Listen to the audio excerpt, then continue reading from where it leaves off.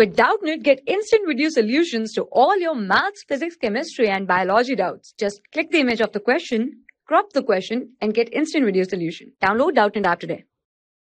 The question is acetyl chloride on heating with diethyl ether in the presence of anhydrous ZnCl2 gives. So you are given 4 options. You have to select the correct one. So what does the question say? Acetyl chloride. Acetyl chloride is CH3COCl. Now when this is treated with diethyl ether, which is C2H5O, C2H5, in the presence of ZnCl2, anhydrous ZnCl2, it leads to the formation of, now when this reaction takes place between CH3COCl, which is an acetyl chloride, and an ether, right, what are the products formed? The products formed are CH3CO, O, C2H5.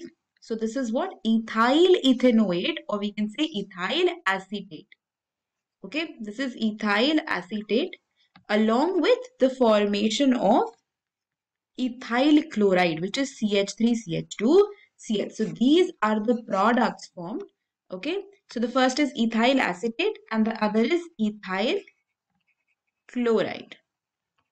So these are the two products that are obtained, and this is given to you in the fourth option. So fourth option is going to be correct.